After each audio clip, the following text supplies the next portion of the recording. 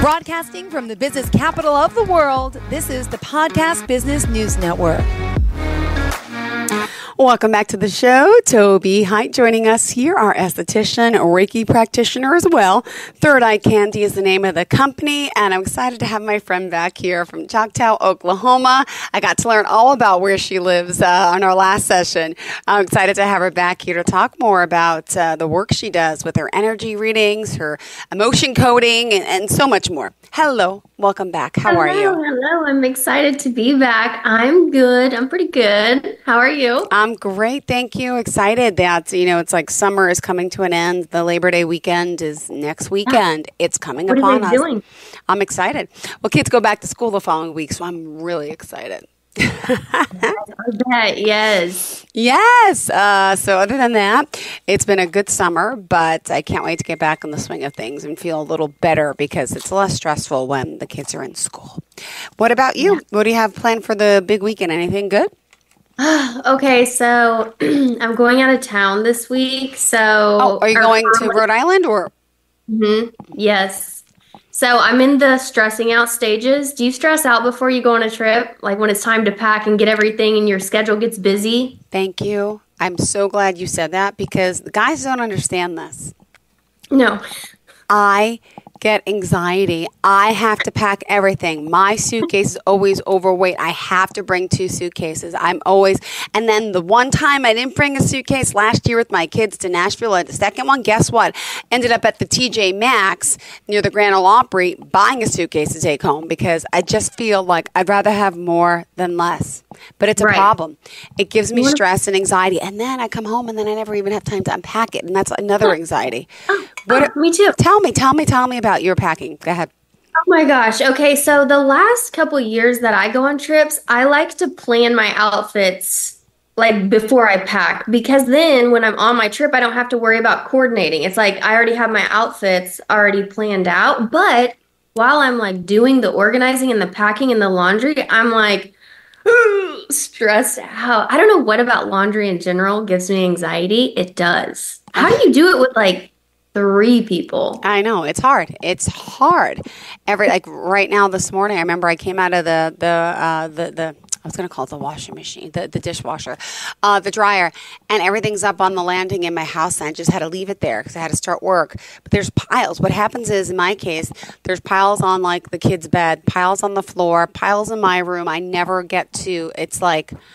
Thanks. Piles. You know what one of my friends told me? She was like, well, they have people who can do your laundry and then they bring it to you all folded up and all you have to do is put it away. I'm like, the only part I'm not good at is putting it away. Exactly. That's the part to hire someone for. Yes. And I'm like, I don't want to waste that money. I could do it. But then the problem is making the time to hang everything. And then I don't even use a hamper. Some people are like, what? I'm like, no, I just I put it in, take it out. Someone, they get undressed at night to go into the shower. I take their clothes, it goes right. And I don't like hampers. They bother me and they take up space. Exactly. What do you do? Yeah. If I'm good, when I take it out of the dryer, I'll at least like lay it out in a pile. My mom's always on it. She's like, you don't want it to be wrinkly. And she's right. Once it's too wrinkly, I'm just going to put it back in the dirty clothes. You know? So true. I hate the wrinkles.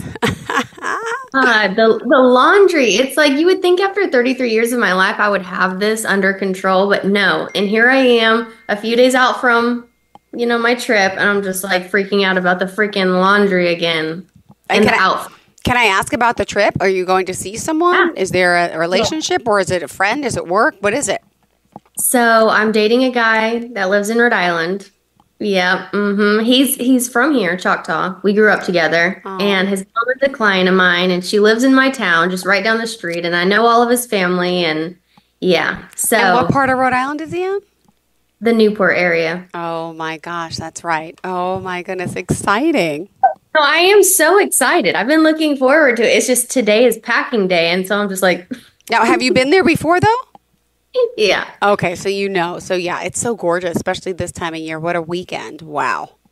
Yeah, I'm very, very excited. The one long-distance dating, it's not something that I ever really wanted to get myself signed up for, but here we are. So, well, he's from your hometown. Do you mind me asking what he does out there? Is it like he has to live out there forever and vice versa? Like what, or can we commingle in the future? You know, he comes out here quite a bit, just as much as I go out there, you know, but he has a son.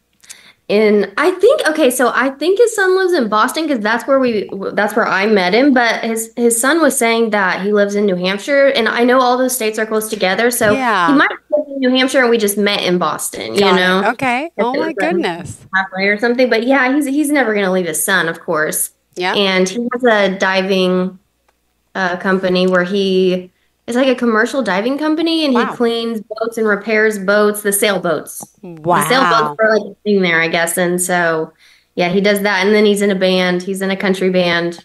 Oh, my gosh. Wow. Yeah. Exciting. A country band that we would know? Well, they do like local bars and. So cool. You know. Oh, my goodness. Yeah. I love it. I love country music. We just went. Did I tell you I took all my kids to. I have two, but then I have two nieces, a nephew, 2 neighbors' kids. I took them all to the Kenny Chesney concert last week.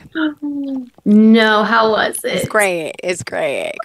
Yeah, it was crazy to bring all the kids, but because I'm friends with Kenny, I can get free tickets. So I'm like, I didn't even ask this year. What? You say you're friends with Kenny? Yes. Yes. No way. Yes. So I mean, how blessed. I get 10 tickets to go to the show, and then the kids are like up front, like that sand pit thing. But like my kid's 7, and like it was crazy because it was good in the beginning when Megan Maroney was on and Zach Brown. But then by the time Kenny came out, it was at 9 o'clock, and my poor son, his neck was killing him, and then the people were pushing and drinking. I'm like, hey, we got to go to our seats now. But it was an experience of a lifetime. My kid's first concert like that, and again, 10 tickets like that. I mean, so I'm very grateful. Yeah, he's a friend. And I'm friends with a lot of his crew guys for over the years. It's been probably 15 years I've known him. My gosh. How did you guys meet? Met him interviewing him actually on TV when I was an entertainment reporter back in the day this was Channel 11, our CW, or how do I relate it to where you live? I guess it's a CW network, but it's a morning show here in New York that I worked on, and met him that day. Became friends with his crew, but then also get this, another guy that works with him now used to be with Montgomery Gentry, so I'm friends with him, one of his road managers. I'm friends with the guy in the food service department. Like we just all became friends over the years. So I'm just thankful and lucky that they reached out and they even said, "Are you coming?" And I'm like, "No, I didn't even think about it this year. Sorry, I'm busy. Blah blah blah. Well, you should come." I'm like, "Okay, well, can I get 10 tickets?" Yeah, I'm like, "Okay, thank you." Yeah, but this time usually I go backstage and get to hang out, but this year with the chaos, I did not go backstage. I just, I talked to Kenny before the show, just text him. That was it. Think about it. He's like a man with so many people and friends. And I'm like, oh my gosh, and I had too many children. I couldn't even do anything backstage, but she's usually fun. But yeah, I had a bigger responsibility this year than to go say hi to my friends. So I didn't even see my friends, but I went to the show this time and it was awesome. That's amazing. It is. So, I mean, if you don't mind me asking, how did you get into what you do? Oh, sure. You're so sweet. I got into this because I needed money to pay for college, right? So what happened was my family, middle-class family, my older sister, older brother never went to college. My parents didn't have the means. I worked since I was 12, bought my own car. So it was always into work. And then I wanted to be a doctor. So I started going to the local school here, Stony Brook University, to become a doctor. But I also need another job now to pay my bills. So I got a job part-time working in promotions at a radio station. And then that led to me liking this fun, cool job in radio because, wow, now we're going to concerts and we have concerts and we're meeting musicians and this is cool, this is fun. And then I'm like, maybe I should go into broadcasting. And then I switched majors, got into broadcasting, started working in television right away. And 4 years later, and then always kept working in television. So I was lucky never to have to leave New York. Usually you to start in television, you got to leave into a smaller market. But I was very, very thankful and lucky. So that's kind of what happened. But looking back now, at 46, I'm like, I wish I would have got my doctorate degree. I wish I would be a doctor. But grass is always greener, right? I feel like I've had a really cool job and career and so much fun, but the longevity in that career isn't as good as like a doctor. Do you know what I'm saying? I would always have a job. In this field, yeah, because this field, it's hard. You age out, You don't want to look at a 60-year-old woman on TV. It's so, men you can, but it's so true. So trying to find a job in television and radio is it's a hard thing. It's, you're a dime a dozen. Everybody wants to work in your field because it's so cool and exciting. So they'll hire the newer, cheaper, younger person because they can. And there's my lesson of the day. Well, I mean, you would definitely know more about your industry than me, certainly. But I used to feel that way about aesthetics too, that like you age out of it. No one's going to want to come get skincare advice and services from someone who's, older. No, Loki. No, my cat. Oh. And now I don't know if that's true. And there's tons of even famous interviewers, that are older, but they're experienced, and those are the people that you really want. Of course, it's always fun seeing someone new and a fresh idea and a fresh, look on things, take on things, but I don't really think people age out of their careers anymore. But I see what you're saying. Yeah. I see what Yeah. Like, women definitely do. And it's like a underground, not, people talk about it, but it happens. The men are more, respectable and, with their gray hair, with their wrinkles. Us women, we're not, so we have to upkeep, and you got to look pretty, and you got to, start doing like Botox and like fillers, and then you look actually weird and crazy. So, and then they don't like you like that. So then they get rid of you, I think, to be honest. But just women, I think, in general, people want to see a young, attractive, they don't want to see an old woman, but they'll want to see an old man. It doesn't make sense. But I think majority of people, I'm just saying. So it's a little bit of a bias discrimination. So by the time that if you ever get to the point where, you feel like you're aged out, you're going to want to be retired anyway. So true. You're right. You're right. Yes. So what do you guys do for skincare and all that stuff out there? Because I've always been doing all the things. I started getting Botox when I was 21. Of course, I've always been obsessed with skincare, being an esthetician. So your forehead looks great. I didn't even know it was Botox. I got Botox like 3 months ago. It's coming out. But other than that, I started Botox like in my late 20s. But I get it like once every 6 months to a year. I don't even upkeep it. I know some people go every is it 3 months? Yeah. I don't, because I'm like, I don't want. Yeah, it's fine. I feel like you don't have to do the most to stay on top of it. You don't have. But it's called preventative aging, right? Because everyone says if you would have started at 20 and upkept it, that means you'd have no wrinkles, which I didn't do. So do you ever get wrinkles, like when your Botox wears out on your forehead, or no? That's why I started getting Botox at such a young age, because I didn't like having acne and wrinkles at the same time. Yeah. You know what I mean? Like, I got to have one or the other. This is too much. So yeah, I mean, I do all the things. I go to a med spa and I get filler. I just try to keep it really minimal. Like, I wanted to try my lips. I want to get filler. I want to try, I have smile lines, but I'm older than you, but I'm scared of the filler because it's more permanent. Where do you get it? Do you mind me asking? Okay. So I used to do my lips when that was like a trending thing when I was a little younger. Now I just like nasolabial folds and marionette lines. That's what I have. Wait. Where do they put the needle? They just fill in these lines, the smile lines, Look, mine are so bad. Okay, but my guy said, we can't put it there. You have to put it here to pull it up. And I'm like, no. I'm like, oh my God. See down here? See? And then I Google it and I research it, and some people do it. I'm like, I don't understand. That's kind of why I was wondering, like, do they do things differently out there? Like, more advanced, or because yes, they say that you're supposed to like fill the cheekbones instead of lifting and before you do surgery and stuff like that. But we've been doing this, and I only do it like once every 18 months or so, so it's not like a ton, and it metabolizes. It's hyaluronic acid based, and it metabolizes. Which one do you prefer? Just curious, because I'm going back to a different doctor soon. Hey, honestly, I let her decide because she's the injector, the professional. She's gay, and so I don't know which one she uses, whether it's like some kind of Juvederm or Radius, I think it's called, or. Okay, so I was thinking about getting the Radius. Now that is a different one. That one can't be dissolved.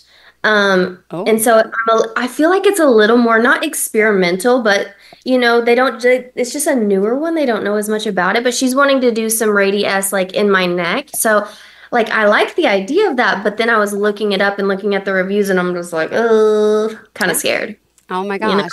Well, I also had like a facial consultation from someone that I interviewed here on one of these shows, because she's a local Long Island gal. And I went to her, and she also suggested, let me turn to the side, to get chin filler, which I never did yet. But see, I have like a nubby chin. she said she can add and make it. And then you look online. I'm like, wow, I see what people do with filler in this area. I'm like, maybe I could do that. But that my chin doesn't really bother me as much as my wrinkles and like these things. But she said, no, you can't put anything in here because, and I'm like, I want to put in here. I've Googled it. People put it in here. That's my problem spot. But everyone's different. I guess I got to see someone else. But anyway, for the chin, for filler in the chin, which I don't have, just to tell you, and she quoted me $750. I don't know if that means anything to you. I don't know how much neck filler is for you, but when they quoted you, but prices, I don't know if they're like $50 to do one syringe of the neck. I think, $650, or they're running a special 2 for $1,000, 2 syringes for $1,000 or something. And what like about that. Botox? How many units do you get, and how much does it cost there? Just curious. Okay, so I actually get Dysport, which is very similar to Botox, but it's measured differently. It's like a smaller molecule, and it's a different price, and you need more units. So I'd say, usually I'll tell her my budget. I'll be like, listen, I have $300. So there you go. Give me a few here, there, everywhere. Yeah. Right. Yeah. Because when I was, well, my friend who's a physician assistant, his wife is my best friend. For the first time ever, I let him inject me. He did great, and it was Botox. He gave me a cost. It was $400. He did, but again, it depends how many. I have more wrinkles than you. I'm older, so. But he did that, and then when I used to go to somebody to pay for it, it would be like $750 for whatever I needed. So I don't know. Well, that's why I always give them a budget, kind of, because I feel like I'm not saying that they don't know what they're talking about. They do. But if they can, they're going to treat you for every single issue that you have. And so they're always wanting to inject me with like $450 of Botox every 3 months. And sometimes I just feel like I don't really have to have that much, you know? You know what I'm saying? Just like, let's be on the conservative side. Just not even necessarily for the budget aspect of it. I mean, that too, but also like, I just like to do things in small doses. You know what I mean? Everything in moderation. I love it. And can I ask you another question since we're like friends? Like, what does your boyfriend think about it? Because every guy that I've never dated a guy who like accepted it. What? You don't need anything done to your face. You don't need that. And they get nasty about it. And I'm like, because it makes me feel good with my forehead, especially when I was on TV every day. The most annoying thing, if you watch TV in the news, you've got someone's forehead moving. So I wanted a frozen forehead. That's the look. And it makes me, and always, you don't need that. Like putting me down, like I'm like a bad person. And then they think like you had so much work done. I'm like, everyone's like, you had a nose job. I didn't have a nose job. I had a boob job. That was all I've done, I said. And my teeth are real. I'm like, but, it makes me feel good. But all of the men in my life have always, we're like, and I'm like, I'm looking for a man that wants to like pay for it and like take care of me, and that's not happening. So shut your mouth. I'm going to do what I want to do. But like, what does your boyfriend say? I don't tell him. He doesn't. Okay. No, heck no. I don't. I mean, not because I feel like I'm trying to hide it, just because I don't want his opinion. You know, he doesn't know what women want, and they're exactly what you're saying. Hey, that's so unnecessary and this and that. And then men are the same ones who want very youthful looking women. So it's like, I'll say I have a facial appointment. He doesn't need to know the details. Yeah. Well, I also, whether he's paying for it or not, he doesn't need to know the details. I also love this one. Yeah. When the guy says, why are you wearing too much makeup? Well, you don't need that makeup. Come with no makeup on. And I'm like, okay, man walks into the bar and there's 2 twins at the bar. One girl has her makeup done. One is in her pajamas. Your eyes are going to go to the hot girl with the makeup on. I'm like, so why are you downplaying it? Oh, that's not true. That's not true. You really want me to come out without makeup? Like, I don't feel as good. But like, that's another thing a lot of men talk about. Oh, why do you wear makeup? You don't need it. I know. And it's like, I get it. If we're at home or we're just running around and I don't have to be dolled up, fine. Yeah. I mean, great that you like that. But if we're going out, you want a girl who's in a dress and high heels and has her freaking mascara on. So exactly. Don't. They don't know what they want. They're confused. I love it. It's so And true. any little, like, I don't want to say lie, but, what did my therapist recently say? Vagueness or something? Yeah, vagueness. I'm just vague. Good. Now, as an esthetician, what else do you recommend people to do, like for their faces? What do you partake in? What do you do laser treatments? Do you do facials? What is? Absolutely, but the number one rule that I hope everyone abides to is SPF every single day on your face and neck and chest, okay? Because that alone, if you're not doing that, if you're not preventing aging, there's no reason in getting laser and retinol and facials, because if you're not preventing it, you're doing yourself no justice, like trying to age backwards. You know what I mean? Mm-hmm. Absolutely. So definitely sunscreen. Tretinoin is amazing.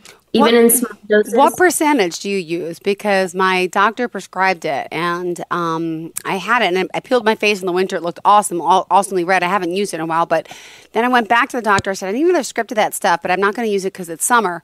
But was it like 0.05%? Yes. No. Yeah.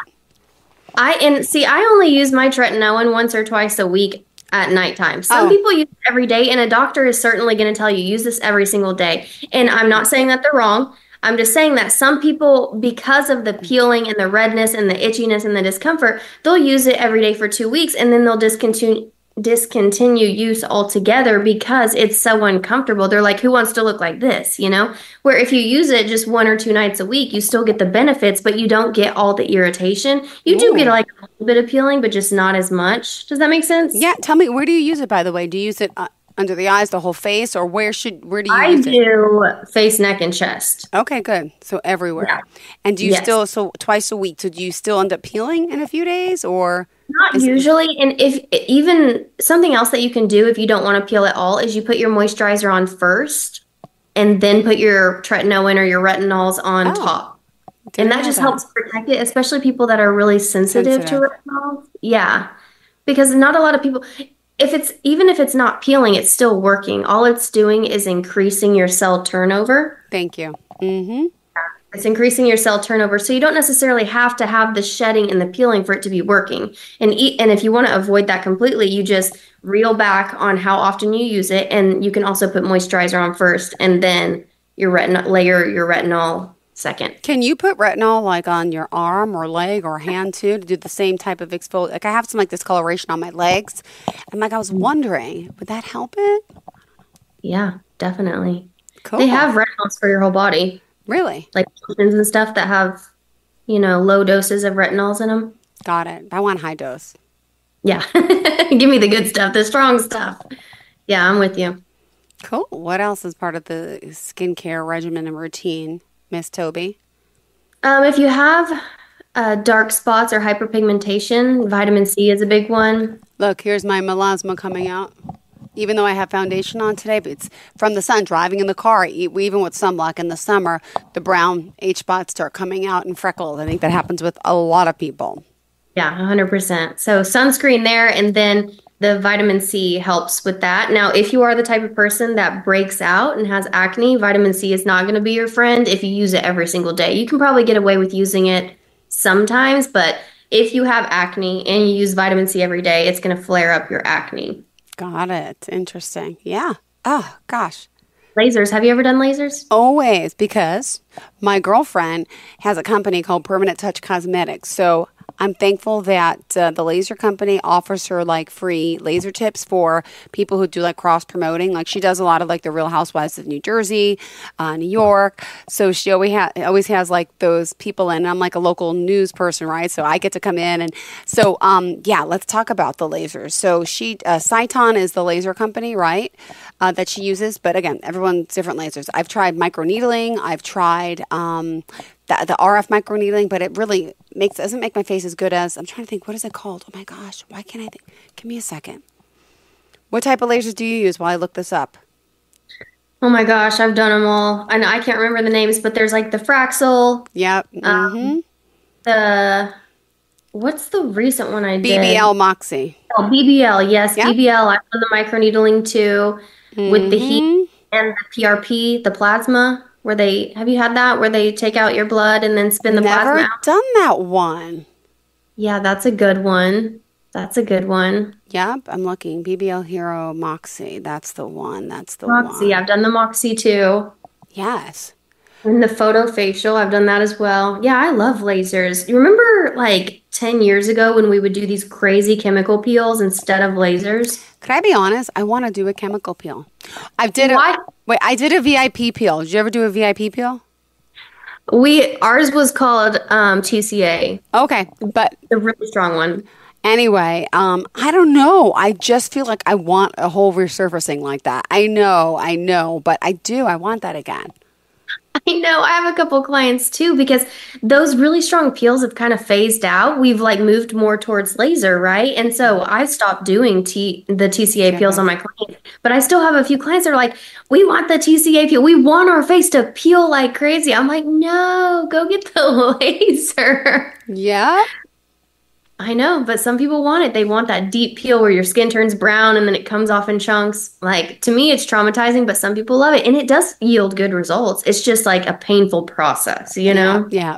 I agree. It's a longer recovery, but I feel like you get better results still than the laser. But that's just me. Yeah, But you're right. Well, I'm glad to hear that from you because I've been getting lots of feedback on the TCA. Like, bring it back. If that's what the people want. I mean, you know? you got to deliver. You got to deliver. All right. What else?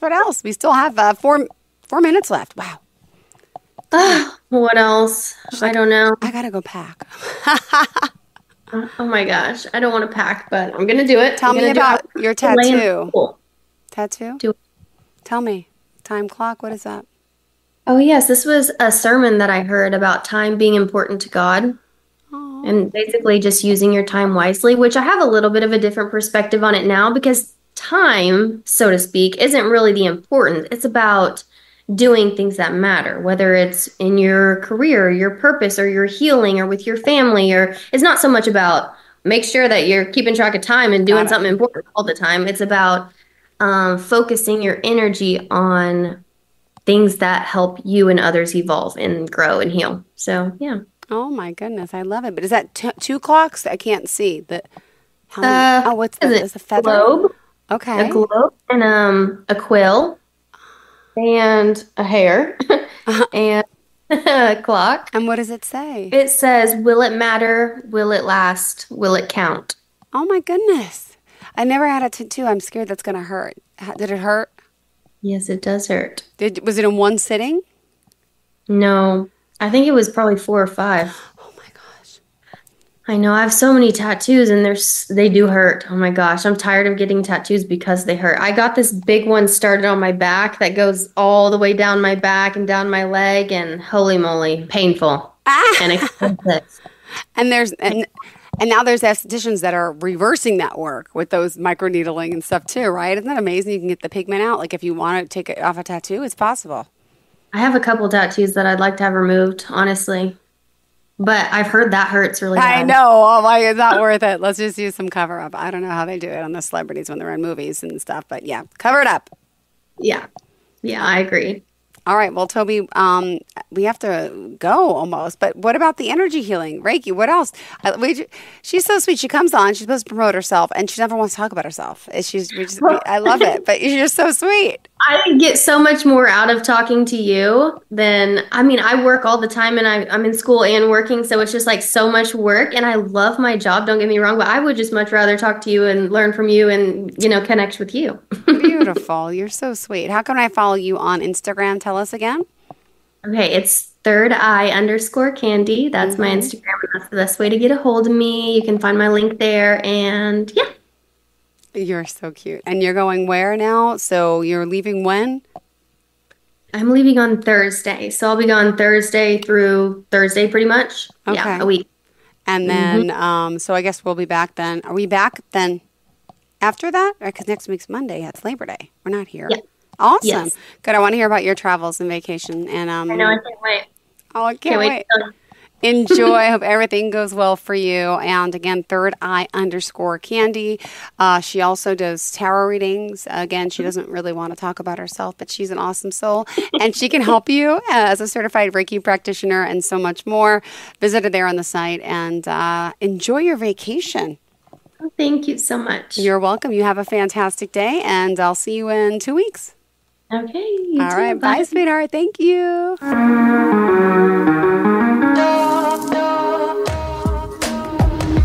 Broadcasting from the business capital of the world, this is the Podcast Business News Network.